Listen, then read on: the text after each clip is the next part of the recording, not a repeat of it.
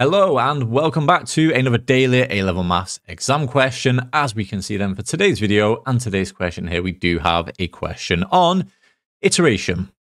Now pretty standard stuff for this question here then. What I've got is f of x, which is this cubic polynomial here. And then for the first part of the question, part A, we just want to show that f of x equals 0 can be rearranged as the following here.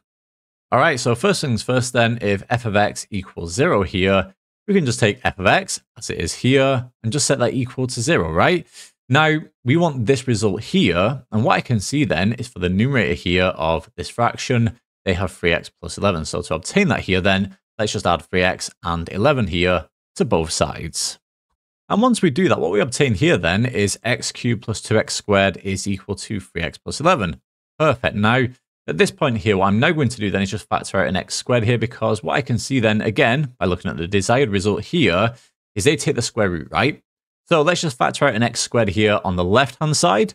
Now, once we do that, what we obtain here then is x squared bracket x plus 2 is equal to 3x plus 11. And this is promising, right? Because they have x plus 2 as the denominator here. So next step then, let's just divide both sides by x plus 2 here.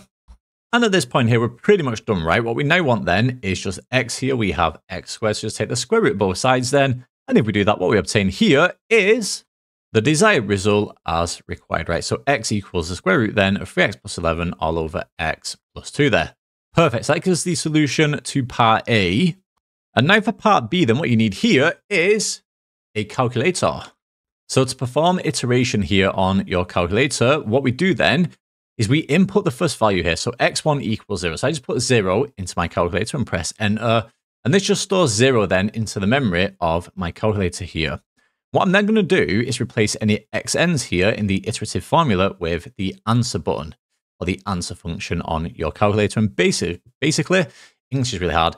This will just allow us then to perform the iteration that is required here. So let's just quickly do all of that together. All right, so on your calculator, then this is what it will look like, right? So the square root of 3 times the answer plus 11 all over the answer plus 2. So grab your calculator, input all of that. I'm going to drop my calculator. So press enter once you've got all of that, and that's going to give us x2. So if you've done this correctly then to 3 decimal places here, what we get then for x2 is 2.345. Press enter again on your calculator, and this will give us x3. And again, if you've done this correctly here, what you'll get then is 2.037. And then finally press enter one more time here, and this will give us x4. And in that case, then what we get here is 2.059. Perfect, there we go then. That gives the solution to today's question.